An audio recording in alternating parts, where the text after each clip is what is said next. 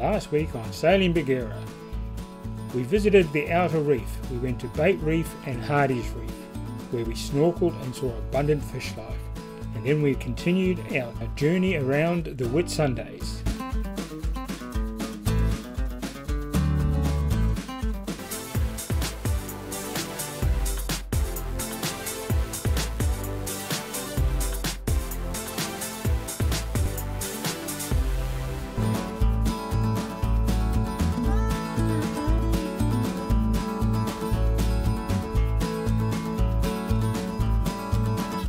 This week we started off at Langford Island. From there we cruised up to Butterfly Bay, where we'd been before, but this time we go snorkeling.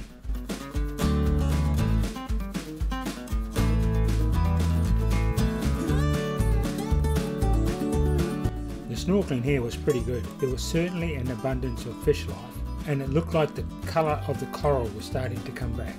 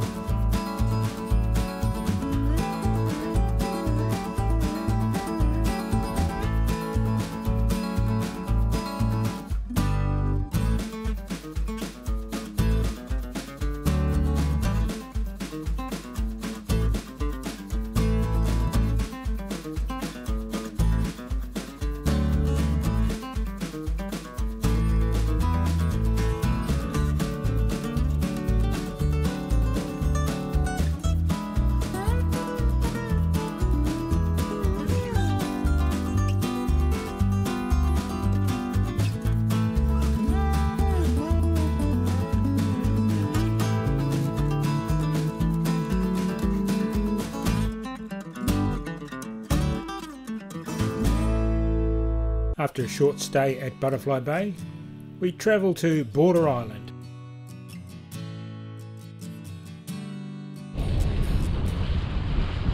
Border Island. Got courtesy moorings, quite a few there. Usually it's quite busy in tourist time, but today only one boat, so looking forward to having this almost to ourselves. Getting used to this. There's a nice walking track over the hill by the looks of it. We've hooked the mooring wall and got 4 little visitors already.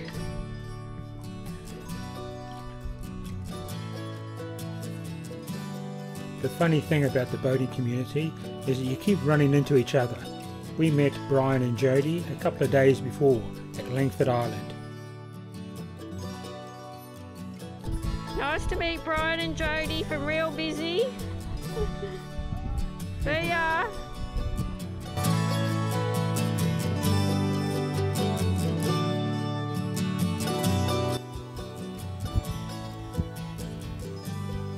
Hook Island in the distance. This is Karanga Bay. Bagheera's the only boat in there. We're on Border Island, and this peak here is called Moss Trooper Peak.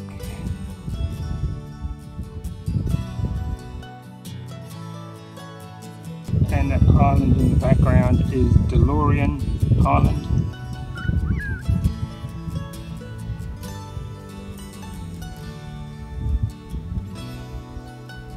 I think that's Whitsunday Islands in the background.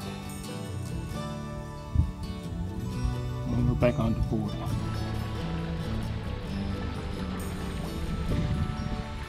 Hook Passage in between Whitsunday Island and Hook Island. We'll try to get around to Nara Inlet. See how we go, depending on the weather. Bit of a change coming through.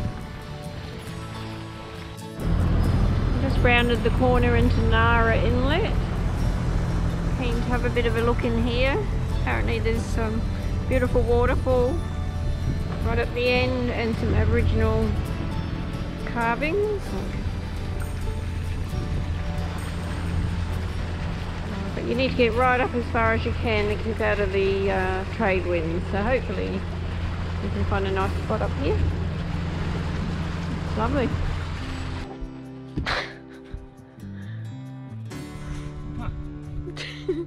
shoo it away. Murray, go on. You go shoo it away. Go on. No, I like birds. Murray's out there chatting to this cockatoo and he will not shoo it away. And it's been pooing everywhere and it's right over our bedroom hatch. Good. Off you go. See? Easy as that. Now you got to clean up the poo. So we're trying to find the cave with Aboriginal carvings in it, and we're thinking this isn't it. I'll have to keep looking. So we found the entry to the walk. There's our boat anchored down the end. So it's back in and around this little inlet, sandy inlet, that you probably possibly only see at low tide.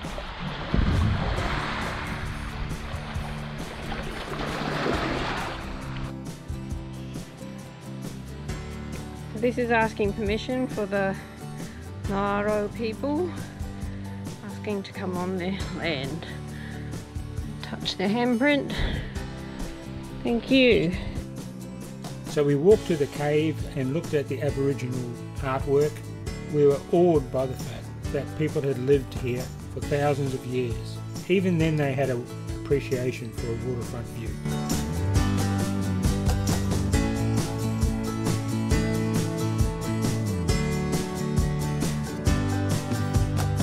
On a boat, we all have our little obsessions. This is Cheryl's.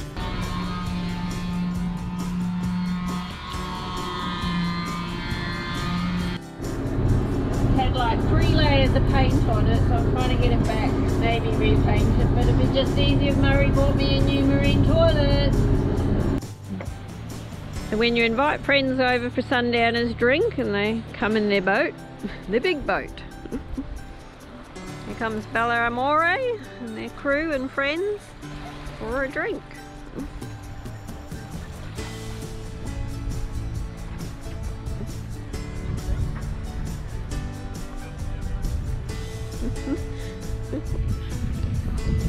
We've been anchored in Nara Inlet right at the end for a few days, hiding out from the high winds. There has been a bit of swell, but mainly only really in the afternoon when there's been just about low tide, and then after that pretty good. So we've had some, you know, decent night's sleep, and now we're ready to head out. We're hoping the wind's not too bad once we get out of the end of the inlet out into the open, but we think it's time to move on now. So we moved from Nara Inlet back to Sid Harbour.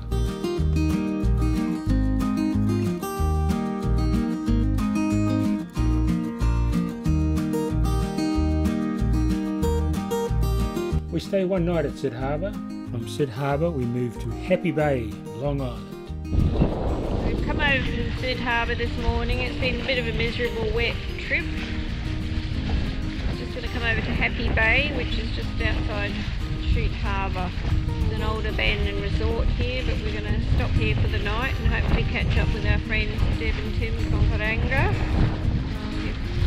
We haven't seen for just over 3 weeks. They've been getting some repairs done and they're finally heading north again.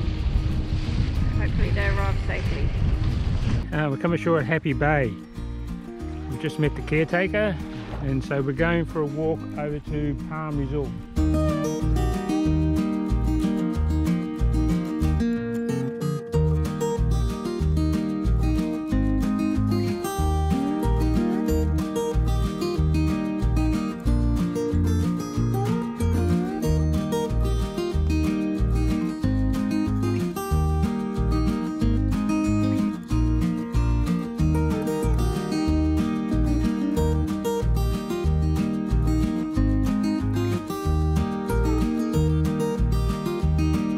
Palm Resort is still an operational resort, but they are closed at the moment because of the coronavirus.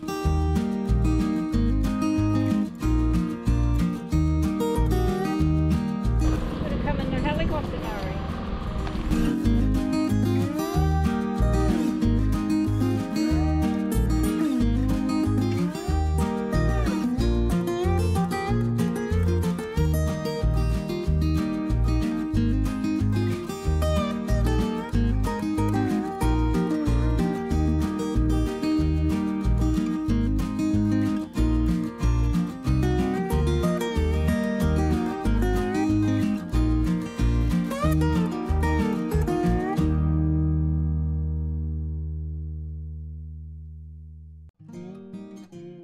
So this is a moment we're very happy to see. Deb and Tim back in action, coming for a visit at Happy Bay. Hello, welcome back. Woo! Tim and Deb come over for sundowners and dinner, and we discuss old times. And that's where we're going to leave it this week, but we're going to continue on with our series about how we started. Ready? Guess so. Okay, so you've decided to buy a boat, and like us, you've got no sailing experience. What do? What we did is we went and did a course down in Sydney Harbour. It was a bareboat charter course. These are held everywhere. This one was with East Coast Sailing, in case anyone's interested. Yeah, but you could do it with anyone, it doesn't matter. They're all pretty well just basic sailing courses and introduction to things like how to anchor. You know, just it's not a rules thing, but it does give you some idea of what you should be doing and shouldn't be doing on the water. So that's where we started. It was a 2-day sailing experience for us. It was a two-pronged attack for us. One, we wanted to learn how to sail a bit better, and secondly, I wanted to make sure that Cheryl wasn't going to get seasick. However, Murray felt a bit sick on the day, but it was good to know that, yes, life on a boat would be okay. It felt right, and yeah, Murray picked up a lot of things that reinforced his prior knowledge of sailing and just helped him to know that he could actually manage sailing a boat, and I could actually steer it without crashing, so that was all good. Yes. Now, I picked up most of my sailing experience once we'd actually bought the boat, which we bought at the Gold Coast in Queensland, and I had to sail it down to the central coast of New South Wales. And because I didn't have any sailing experience really, we went onto a website called Find a Crew and got a couple of guys off the website to help us sail the boat down. You can have two options. You can either pay someone to do this, and they're professional boat movers, boat deliveries, or you know, people who have sailed before and don't have a boat now, or are just happy to pass their knowledge on. We chose the latter because that costs us nothing basically.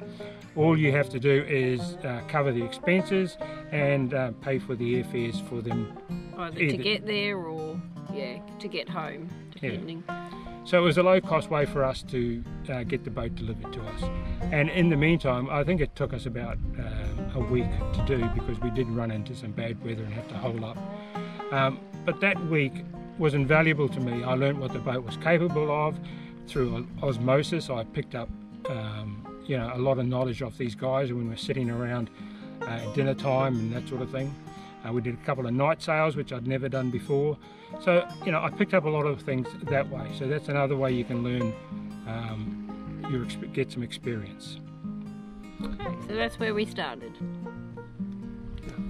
Thanks for watching. We'll see you next week. Don't forget to subscribe to our YouTube channel, and feel free to leave a comment below. We appreciate your feedback.